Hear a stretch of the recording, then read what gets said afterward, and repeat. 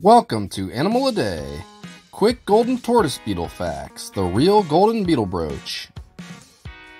The golden tortoise beetle or goldbug is a unique species of leaf beetle that have a domed tortoise-like shell that looks like it's made of a really shiny gold.